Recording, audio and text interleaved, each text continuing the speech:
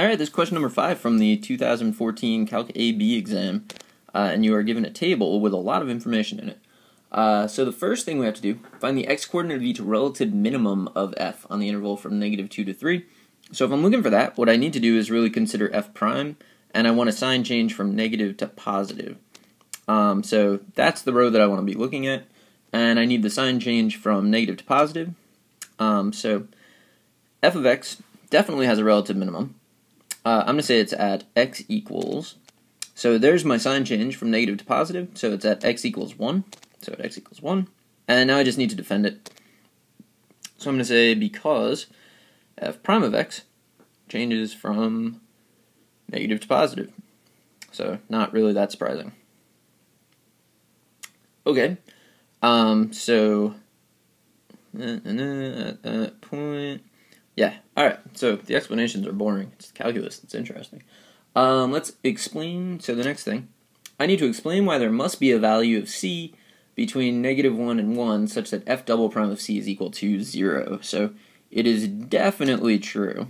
What I'll do is I'm going to look at this row again, and if I focus in there between -1 and 1, I notice that f prime of -1 is 0, f prime of positive 1 is also 0, which means I can use the mean value theorem on this because we're told that f is twice differentiable, so f prime is also differentiable.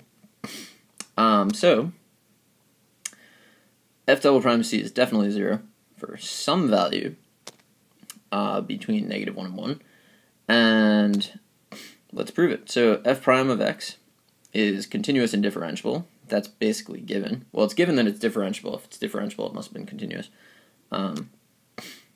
So f prime of 1 minus f prime of -1 over 1 minus -1 is 0, for which is equal to f double prime of c for some c between -1 and 1, and that is true by the mean value theorem.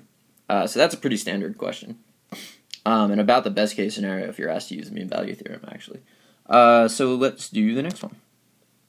So we are going to define a new function, h of x, which is actually the natural log of f of x, and I'm asked to find h prime of 3. So first of all, h prime of x is 1 over f of x times f prime of x, so don't forget the chain rule there, and now h prime of 3 is 1 over f of 3 times f prime of 3. I always like to write it out with all the values filled in before I start picking points off of tables and things like that.